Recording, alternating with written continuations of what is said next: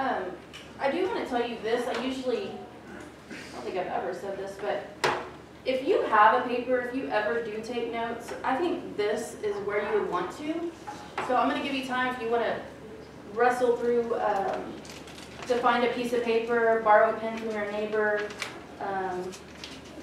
even go to a class if you really need one. Because I want to give you a couple of things, maybe a few things that I want you to take with you that may help you. Because to be honest, this topic that I'm going to talk about is probably one of the most important ones that you will ever hear. So I'm so glad, thank you. So I'm so glad that you're here today.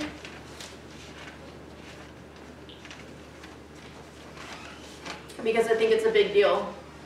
Amen? Amen. It's a big deal. It's a blessing. It is a blessing when we have a commitment to the house of God and to hearing the Word of God, right? We grow. And so this is one of those messages that is vital to your life as a Christian. It's not because I'm saying it or it's this, I put this great message together. To be honest, I just did it yesterday all day long. I had to cancel some things because I was like, all I had was yesterday, and we were kind of a little bit late notice and trying to figure things out. Junior's in Columbus today, like Sylvester said, kind of passing that mantle, and we're so grateful for that. And as soon as we're concluded, Sylvester is going to kind of take charge of y'all, and me and Grace are going to run. So it's not that we're being rude. We just want to meet up with them at the end if at all possible, and be with them in that. So I'm going to be in 1 John 2, 9 through 11 is going to be my main text.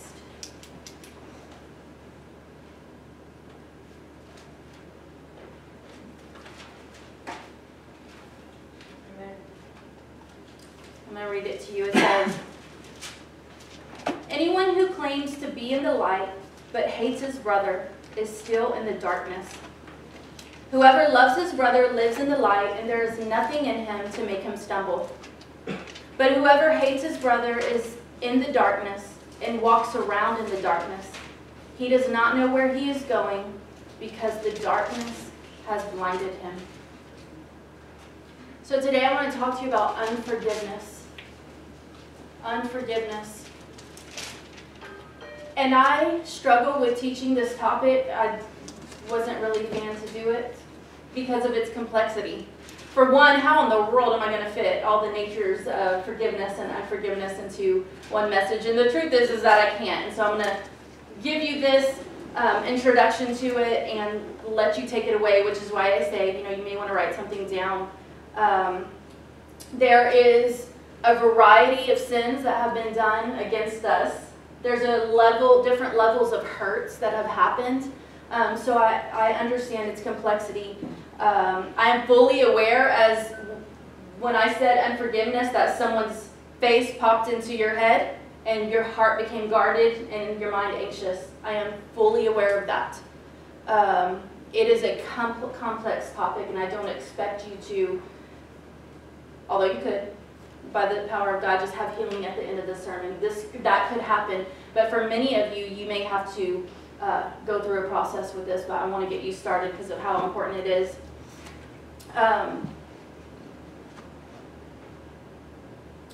I have worked with people for months, and I'm imagining, I've only been doing this for a couple of years full time now, so I imagine that I will probably walk with people for years in the pain that other people have caused them.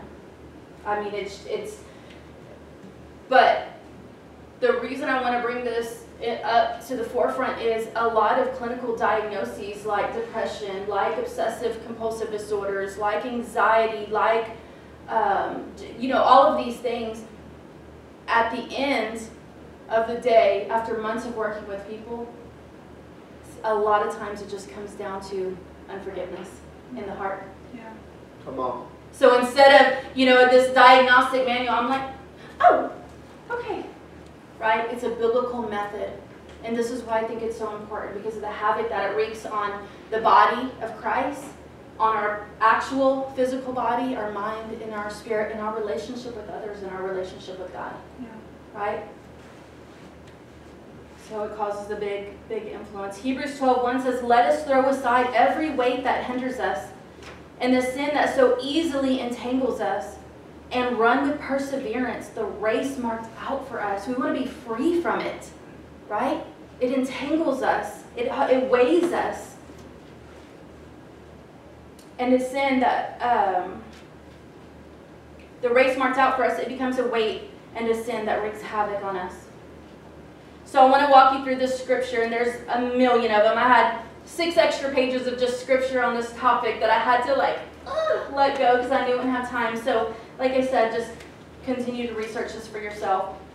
This is the main scripture I'm going to use. It says, anyone who claims to be in the light but hates his brother is still in the darkness. When I felt like the Lord wanted me to talk about forgiveness, I thought and told him, but it's so messy and complex. I don't even know, I don't think I have the right to talk about it because I don't know if I have it figured out. And so it's just a really complex topic. And this is what I felt him speak to my heart. The reason forgiveness is so complex for Christians is because we don't understand it for ourselves. We don't really understand the gospel, is our first thing. The verse says, anyone who claims to be in the light. 1 Peter 2:9 says, you are a chosen race, a royal priesthood, a holy nation, God's own people, in order that you may proclaim the mighty acts of him who called you out of darkness into this marvelous light. Right? To show forgiveness means there is a deep understanding of the gospel for yourself. Jesus uses the parable of the unmerciful servant to demonstrate how he sees unforgiveness in light of us knowing the gospel. And I'm going to read it to you. It's Matthew 18:21 through 35. It says, then Peter came to Jesus and asked, Lord, how many times shall I forgive my brother when he sins against me? Up to 7 times? Jesus answered, I tell you, not 7 times, but 77 times. Therefore, the kingdom of heaven is like a king who wanted to settle accounts with the servants. As he began the settlement, a man who owed him 10,000 talents was brought to him. Since he was not able to pay, the master ordered that he and his wife and his children and all that he had be sold to repay the debt. The servant fell on his knees before him. Be patient with me, he begged. I will pay you back everything. The servant's master took pity on him, canceled the debt, and let him go. But when that servant went out, he found one of his fellow servants who owed him 100 denarii. He grabbed him and began to choke him. Pay back what you owe me, he demanded. His fellow servant fell to his knees and begged him, be patient with me, and I will pay you back. But he refused. Instead, he went off and had the man thrown into prison until he could pay the debt. When the other servants saw what had happened, they were greatly distressed and went and told their master everything that had happened. Then the master called the servant in. You wicked servant, he said, I canceled all that debt of yours because you begged me to. Shouldn't you have had mercy on your fellow servant, just as I had had on you? In anger, his master turned him over to the jailers to be tortured until he could pay back all that he owed. This is how my heavenly Father will treat each of you unless you forgive your brother from your heart. I was going to sit down. Right? Awesome.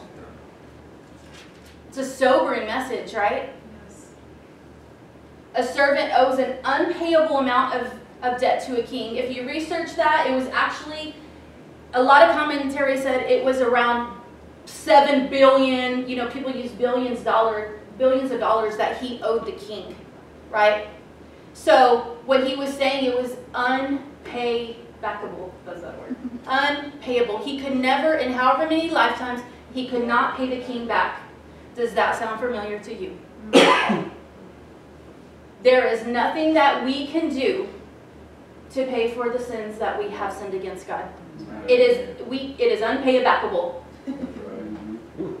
There's nothing that we can do to pay those things back. God by his graciousness, we have come to him and said, have mercy on me. And he says, and he forgives it, right? There would be no way even the wealthiest person would be able to pay back the debt in their lifetime. He was facing losing all that he had. The servant asks for mercy from his master, and the king takes pity on him, shows compassion to him, and wipes away all his debt. But the story shows that there was no revival of his heart and how he looked at this mercy. How grateful he was for his forgiveness, understanding I owe a lot too. Because when someone owed him a debt, that was, if you compare it, the other servant's debt was only about 4 or 5 months' wages, which means he could have paid it back. It was smaller than that, right? So a lot smaller than his own debt he owed. He was not merciful to him. It doesn't make sense. And that is what we look like when we won't forgive and still demand that other people pay for their wrongs. Yeah. And it's sobering, right? If we refuse to forgive others, we will not be forgiven. Because of the very nature of this, we cannot possibly understand the gospel and the whole reason Jesus came. God's forgiveness has been freely given to us. Freely.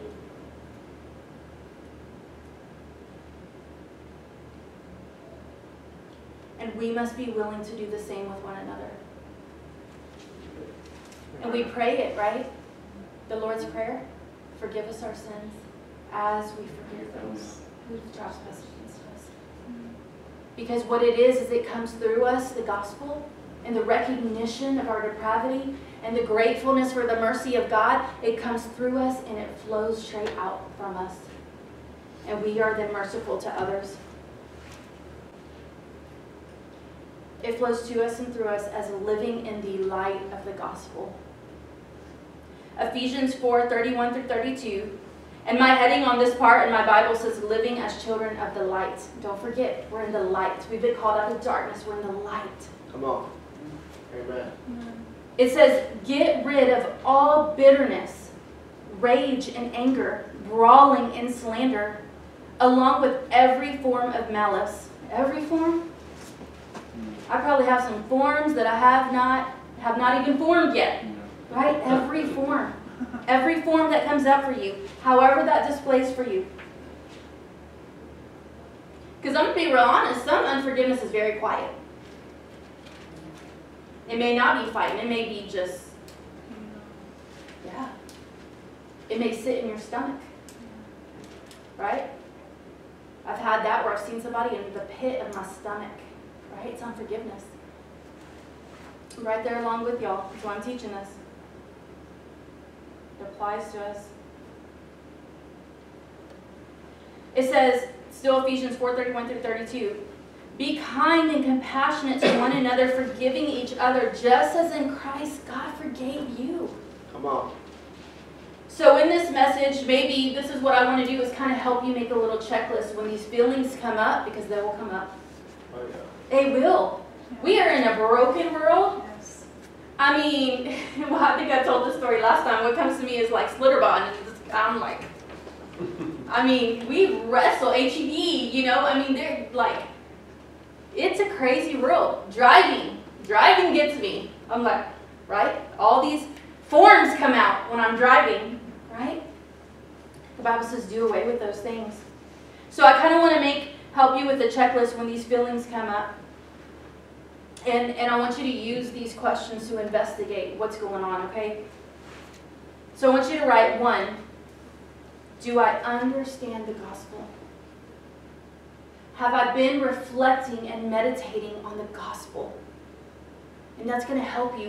When you see that brother or that sister, someone that has wronged you, y'all, it's going to happen here too in church. I think it probably happens the most because the enemy wants nothing more than to cause division and offense, right?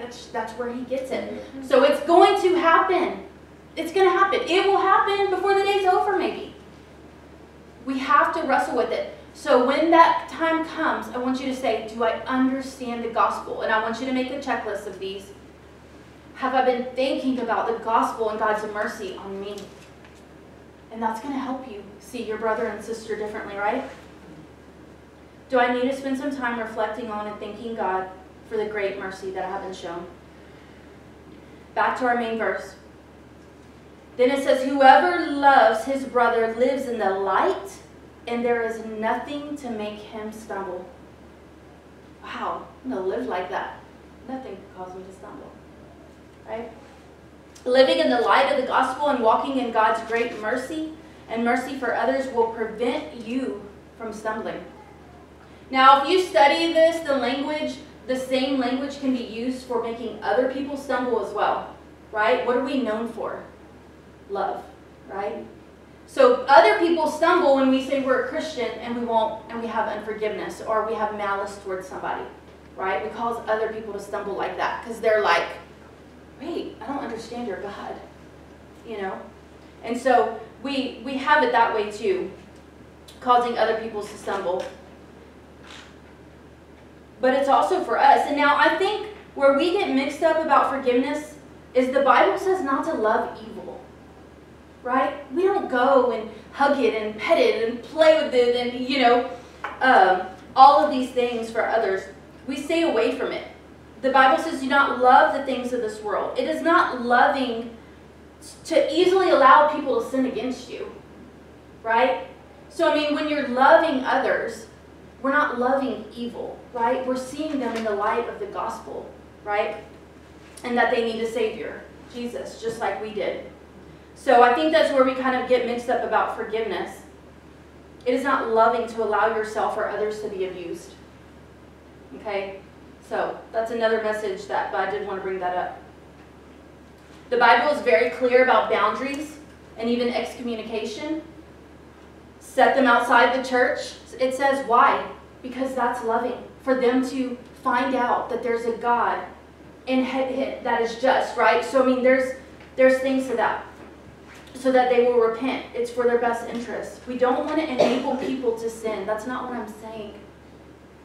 They can do that on their own. Love is not watching as people go to hell or enter into bondage. That's not love. Y'all, you have to know your word. Satan uses scripture and he twists it. He twists the context, right? Amen. So learn your word, all of it. Satan came to Jesus and he said, the Bible says, basically, right? But then Jesus knew another scripture. We have to know the whole of scripture. That's for you to do. Forgiveness is not necessarily relational, and in some cases should not be. There are people that have no malice in my heart about. I will absolutely not be in relationship with them. It is not good. It is not healthy. In some cases, it is unsafe for me. Yeah. Forgiveness does not mean you should be in relationships. That's not what it is. And I think we get confused about that. Right? Proverbs 22:24 says, do not make friends with the hot-tempered man. Do not associate with anyone easily angered. Right?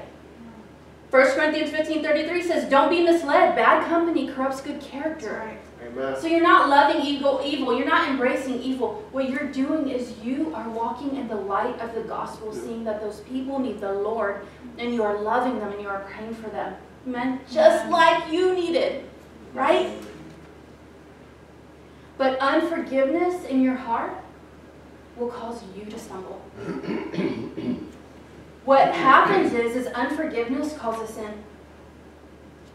It causes you to come right back into the darkness and be in the same sin that maybe your offender is in as well. Right? What does it cause? It causes resentment in your heart.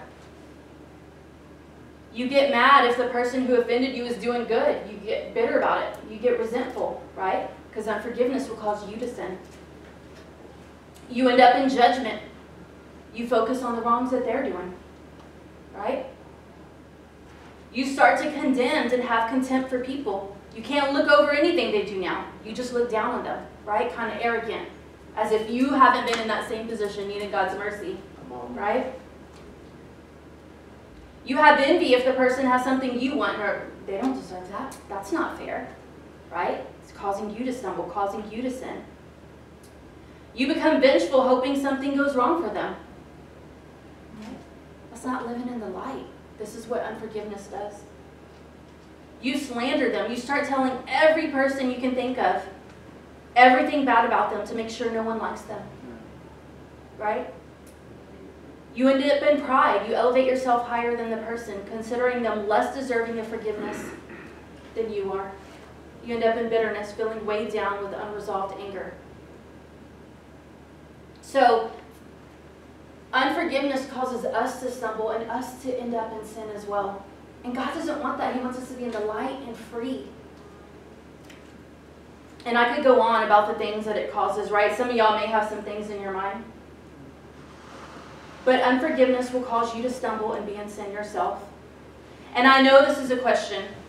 Well, what if they don't repent or apologize? You will not always get an apology. Yeah. Someone will not always get saved. And you will not always get to celebrate and like, oh, they've been forgiven and they're a changed person. That's not always going to happen. Forgiveness of others have nothing to do with repentance to you. You can choose to forgive on your own without that person. Like I said, some people you should not even talk to about it. When, sometimes you want to say, like, I need to go to that person and say, I forgive you. No, you don't. No, you don't. If you need to go to someone, it's because you need to apologize. If you don't have something to apologize for, you can forgive on your own without that person. Okay? You can ask the Lord to heal your heart without that person. Ultimately, all sin is against God. Forgiveness is not based on what they deserve, just like with us, but the repentance they must make is between them and God. So forgiveness is not letting people off the hook. It is moving people off your hook to God's hook. Right? You appreciate that little fishing. I tried to find another word because I wasn't a fan. I wasn't a fan. But for you fishermen, remember, you just move them. I'm going to move them. They're heavy on my hook. I'm going to move them to the Lord's hook. I'm not saying condoning it, and what they did is not right, but I'm going to give them over to the Lord. I'm going to trade them out. If he wants to catch that whale that ate Jonah with his hook, then that's up to him. But if he wants to take them off and come over here and clean them up, then that's up to him too. So we give it over. Which brings up a second thing you can write down to look at if you feel that hurt coming up for you. Am I trusting God? When that comes up for you, that unforgiveness, that feeling in your stomach that you get, am I trusting God? So one, do I understand the mercy? Do I need to meditate on the mercy that I have received? And two, am I trusting God? Forgiveness is not circumventing God's justice. When Jesus died, man, it was this wholeness of justice and mercy, right? It was this beautiful picture of all things. So it's not circumventing God's justice, it's allowing God to execute his justice in his time and in his way. Because we all deserved different things than what we have, right? So we're allowing God to do that. Years ago, Junior and I struggled with a Christian. We were still living in Yoakum, so it's been over 10 years, okay? We worked on it. Because I remember what we would do. We would be so frustrated because we're like, what they're doing is not right. And so what we started doing is we started complaining to each other, right? That's what we do, right? Like, oh, can you believe? Oh, it wasn't no, well, the Lord, look at what he did, And so we found ourselves complaining, and the Lord showed us Romans 14:4, and we started to say it to each other. As soon as someone wanted to complain, we started to say this back and forth to each other. We still use this to this day. It has been a staple in our home because, things happen. It says, Romans 14:4, who are you to judge another man's servant? To his own master he stands or falls. And so anytime that would rise up and we would get frustrated or aggravated, like I would say, oh, and he would say, who are you to judge another man's servant? It is to his master that he's going to rise or fall. That is God's business. That is God's business. And it will be to God that person will find forgiveness and hope and healing, or he will fall. Right? And that's been so helpful for us. God is a righteous judge, but let me tell you, we are not. We are not, because we will go by our feelings. We do not love people the way the Lord loves them. And we will judge harshly. Right? We are not. God is righteous. He will know what to do. And when you start thinking about them standing before a righteous God, you will start to feel compassion for them. Right? Hebrews 10:31 says, it is a fearful thing to fall into the hands of the living God. Yes. This will make you pray for those who have wronged you, understanding that they're going to stand before the Lord. Shortly after I got saved, the Lord showed me this. He gave me this principle, and I'm so grateful for it. So when I got saved, I've done a lot of wrong, by the way. We won't make a list. But when I got saved, I had done a lot of things wrong, right? And so I, over time, in the wisdom of God, had went to some people and said, like, hey, like, this was so wrong of me. I did this. I just want to tell you. I mean, it went very well for the people, not everybody, but for the people that I could. Went very well, but there was this one person. There was this one person now I will never forget, and this was probably, gosh, I don't know, when we, 06, so I don't know. And I remember where I was. I remember, here I am saved, walking in the light, and I remember passing the HEB where Kathy's is, and the HEB gas pump's right here, and I drove past her, and I remember having that feeling in my stomach, that knot in my stomach. And I was walking in the light. Things were so different for me. And when I felt that feeling, the Lord said, dang, that one person thought I had it together, right? And it was a knot in my stomach. And, you know, I was, experiencing the mercy of God and His goodness. And I would, like, Isaac was real little, and I would go put him to bed, and I would pray. I would pray on the couch, and I remember, I was always praying. Just hearing from the Lord all the time. You know how when you're kind of fresh, right? The Lord's just speaking to you, right? And then as you get older, you're like, with these newbies that come in, you're like, I've been going through trials. So I was in kind of that moment, and I remember kneeling down to pray, and the Lord said, do not ask me anything. Do not ask me anything. You have something. There is something in between me and you. And until you take care of it, do not ask me for a thing. And I remember, like, thinking, what? Like, and I could feel this thickness, this wall, as I would pray. And it was like, it was just hit the ceiling. And I could feel it. And it was so frustrating, but I knew what it was. He showed me. And so, I would try to pray again. Nope. Like hitting the ceiling. Don't ask me anything. I need you to take care of this. And so what I started doing, because I had no other choice, to be honest, I didn't want to. I did not want to. I felt like I did not she did not deserve forgiveness. I mean, it was just one of those things. So I did not want to, so I literally went to the Lord, y'all. He has forgiven me. I literally went to the Lord, and I was like, I pray for her, hope she does good, even though I didn't feel it, even though I didn't want it. And so I started doing that. I did that for a week because every time I came to the Lord, like hitting a wall. So that's all I could do with Him, is pray for her. And by the end of that week, it only took a week, thank God. By the end of that week, I remember kneeling down and doing the same thing with the same attitude, but I began to weep for her. I began to weep for her. My heart was softened for her. I just felt the weight of her being unsaved. I felt the weight of the gospel and his mercy that He has for people. And I was able to pray for her, actually, for real, in my heart, right? But it was a process. And let me tell you what happened. Of course, this is what happened.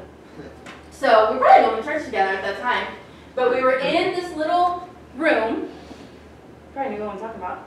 We were in this little room, and Eddie would do a little Bible study in at River Life, where that little thing would close, and Eddie would do a little Bible study, and we were there faithfully.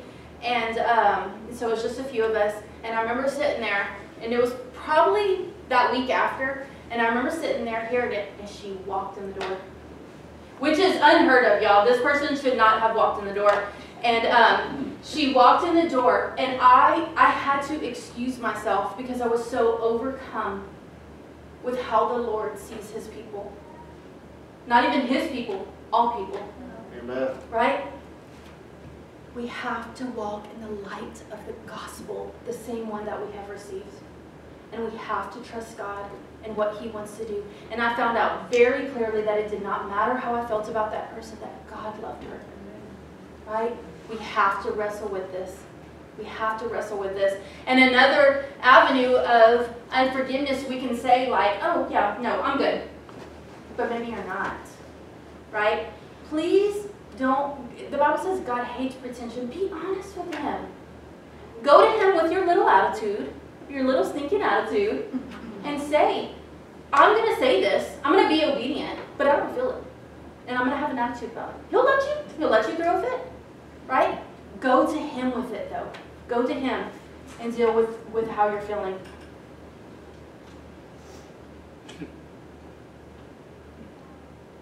God didn't choose to punish her. I would have. That's why I don't get to be the judge, because I am not righteous. Come on. Amen. This showed his love for her and that she had every right to access his forgiveness just as much as I did. Live in the light of the gospel and trust God to judge righteously. And the last part of our verse. It says, but whoever hates his brother is in the darkness and walks around in the darkness. He does not know where he is going because the darkness has blinded him. Come on. This is what happens to us when we don't live in light of the gospel. And sometimes that means not wrestling with our feelings too, right? Just ignoring it. Don't ignore your feelings. Feelings are not facts, but they are symptoms of a fact, right? They're symptoms of something that's going on.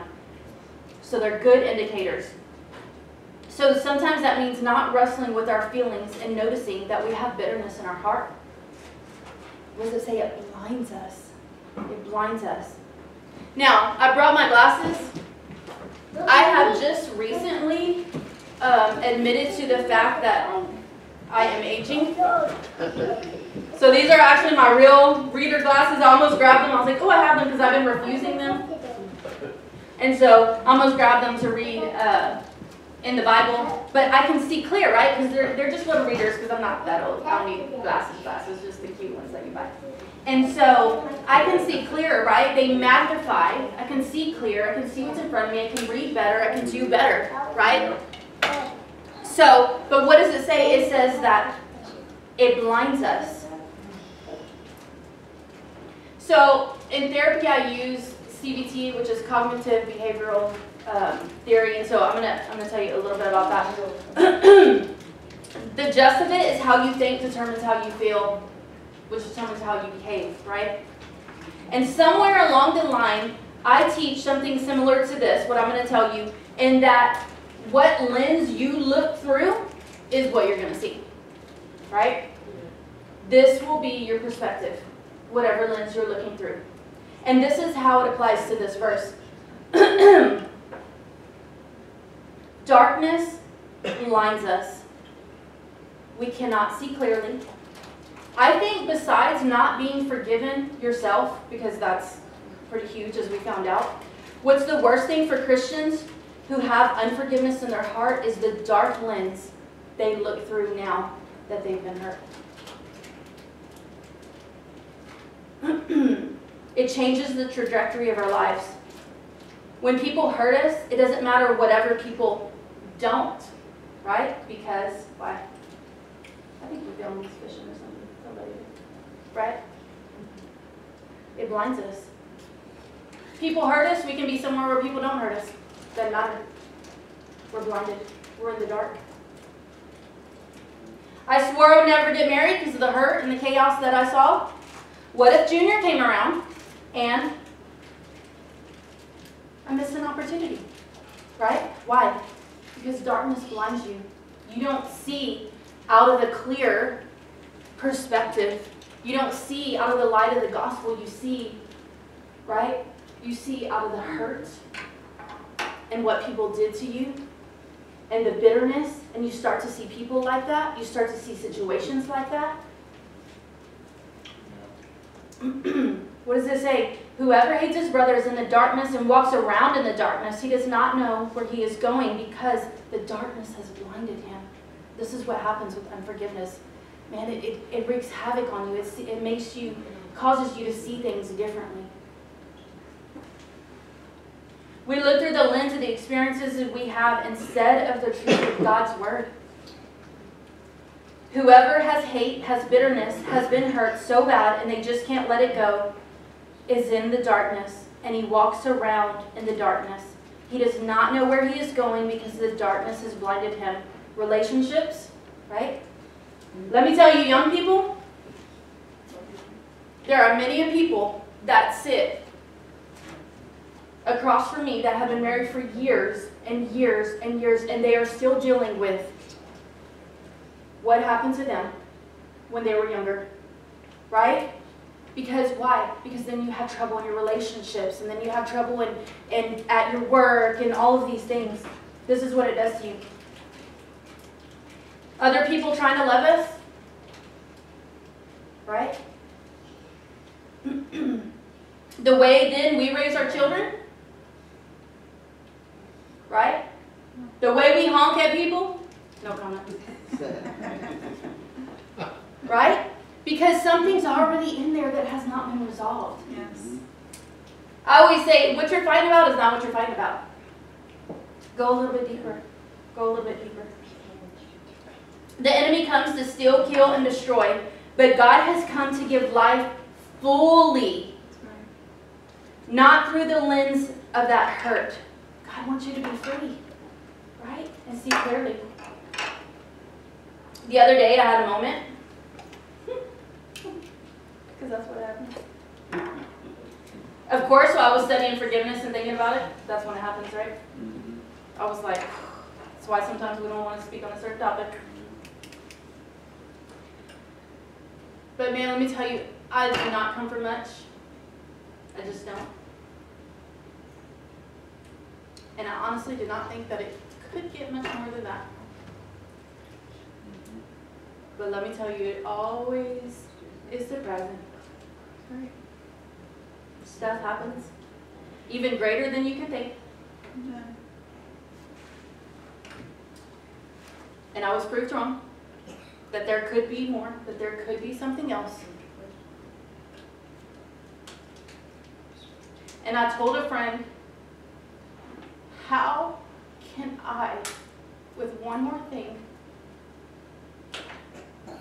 live a life and be completely free with the hand that I have been dealt? And I was kind of frustrated, right?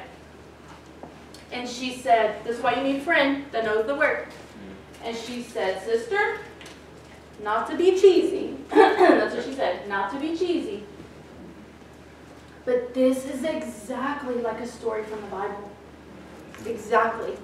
After I threw a little fit, I don't want to be a story from the Bible. This is exactly, your story is exactly like the one we would read in the Bible. It is a testimony of God's faithfulness. We can do this, we can look at it like this and say, man, how can I come from this? How can I come from this type of lineage? How can I make these things straight? How can I do this? And we can say, the Word of God says, I will take you from this place and I will change you and I will bless your lineage and I will, all of these things. And we can see it in light of what the Word says, right? Every blow can be proof of God's greatness in our life. What perspective are you going to look at it? You can use it as a testimony. Maybe not right away. I'm not ready to use it. Maybe not right away. But one day God is going to use that as a testimony to His goodness and His faithfulness and how He was always there and He always came through. God does it. We have to let it go. Or the pain, the unforgiveness will have us not being able to walk in the goodness of God and living in peace, knowing that He will make things right. We have to step into the light, letting go of the sin that would so easily entangle us by the brokenness around us so that we will not stay in darkness. Forgiveness is not ignoring your anger or hurt. In fact, you need to pick one person to talk to about it. Right? Don't get into sin and put it on Facebook or go tell everybody about it. You need someone healthy to go and talk to about it. Right?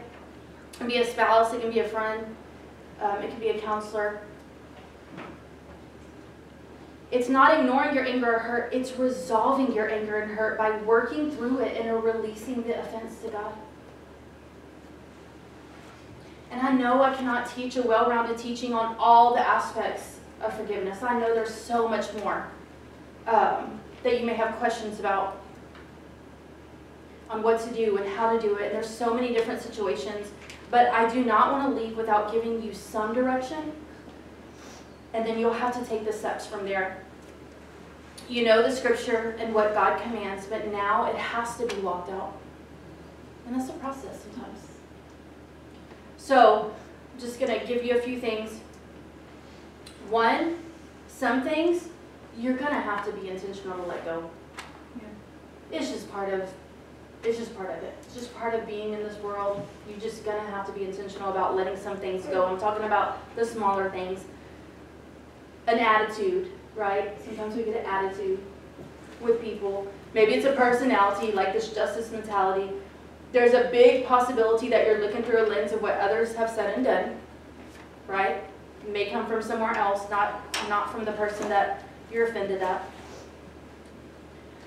I teach, if you have this huge feeling about something that should be small, always ask yourself, where have I felt this feeling before? Right? And trace it back to where the root really is. But we have to be intentional about letting lots of things go. And I'll share a secret. This is what I do. Y'all might make fun of me, but that's okay, because I got to do what I got to do. I imagine myself like a duck. You know the saying?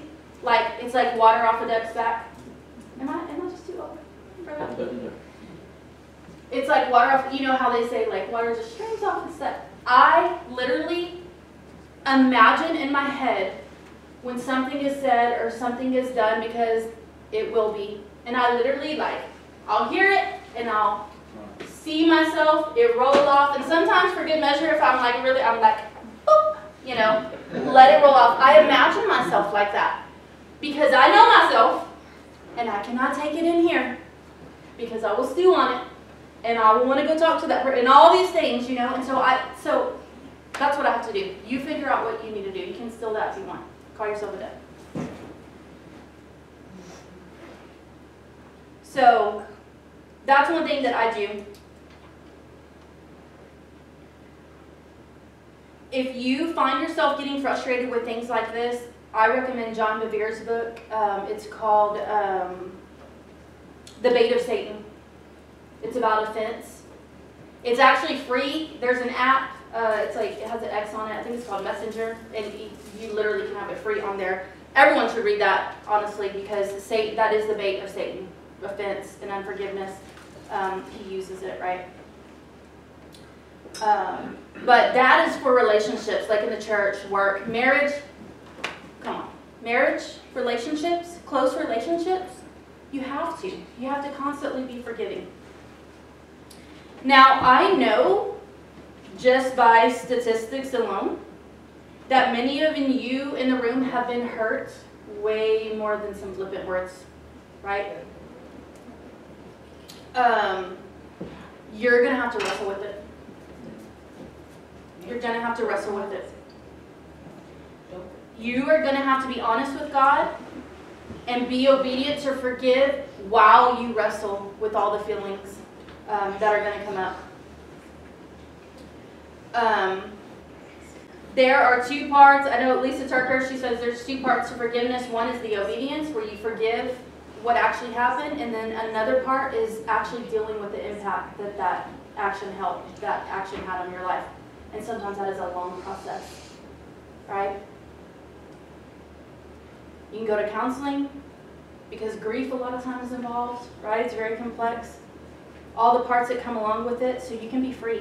I have plenty of resources to help you with that. I can refer you somewhere. I can get with me. Sometimes it's you got to wrestle with it. I highly recommend Lisa Turker's book. It's called Forgiving What You Cannot Forget. I use that book in clinical practice with people that are dealing with pain and things that have happened to them. But it is very good. I highly recommend it. Forgiving What You Cannot Forget by Lisa Turker's. Forgiveness and healing has to take place. And then if you are confused or tend to mix up forgiveness with allowing people to sin against you or enabling them or trying to keep a relationship with them, then I highly recommend another book by Lisa Turker that's called Good Boundaries and Goodbyes. There are some people that you need to say goodbye to. There are some people that you need to have good boundaries with. This is all kinds of different things that we have to do. Forgiveness does not mean we should be in relationship with the people we forgive or have an open door of access to allow them to stay in sin, okay? So that's just kind of a start for you. Part of this may be you write a person's initials down. Sometimes it's kind of scary to write their full name. In my message, I didn't write that girl's full name. I wrote her initials, even though I very much knew who she was.